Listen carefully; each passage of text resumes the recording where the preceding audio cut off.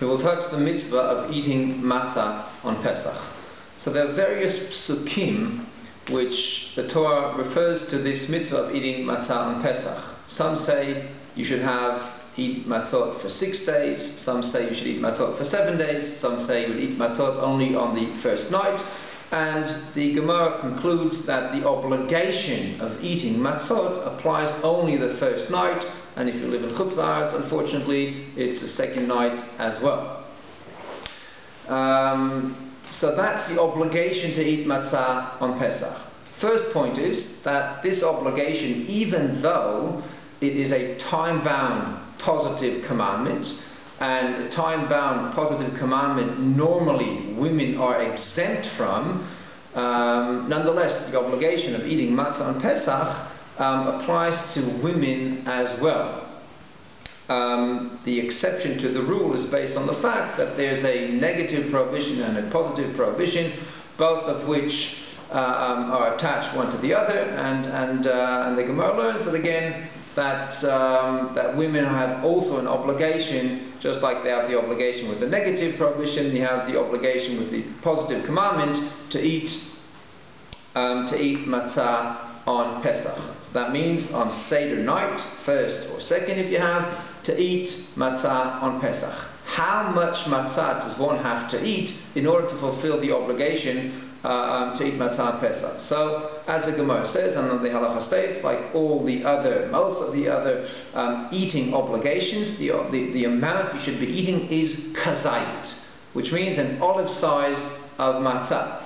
We assume that the olives that we have today are slightly smaller than the olives that Chazal had in mind when they referred to the obligation of kazait, and it's therefore today usually referred to a square 27 centimeters. So that's again about 5 over 5.5 over 1.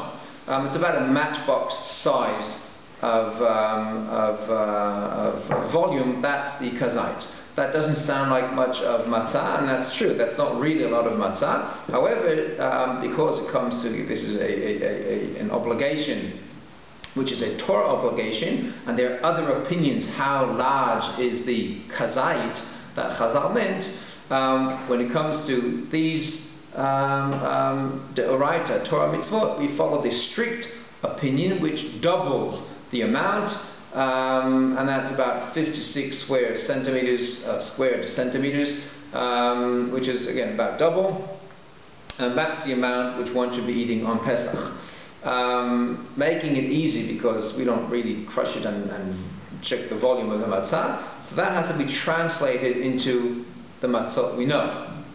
So this would sum up to be about a half of a machine matzah, or somewhere between a half of a machine matzah and 2/3 of a machine matzah. That will be the obligation to eat the matzah on Pesach. However, the rabbis have established more kazayits to be eaten on Pesach.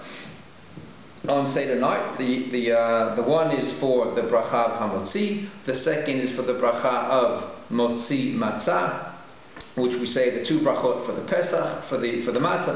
That's how we get 2 kazayit, 1 for each bracha, and then there's another one that we would eat for korech, for the hillel sandwich, and another kazayit of matzah that we would eat for the afikoman. Once again, on the Torah level, one has to eat only 1 kazayit. The rabbis have added 3 more, some even hold 4 more, for afikoman, 1 for the matzah that will be eaten, and 1 with the afikoman, and with the korban pesach, and 1 which resembles the korban pesach itself. That sums up together up to 5 kazayits of matzah maximum.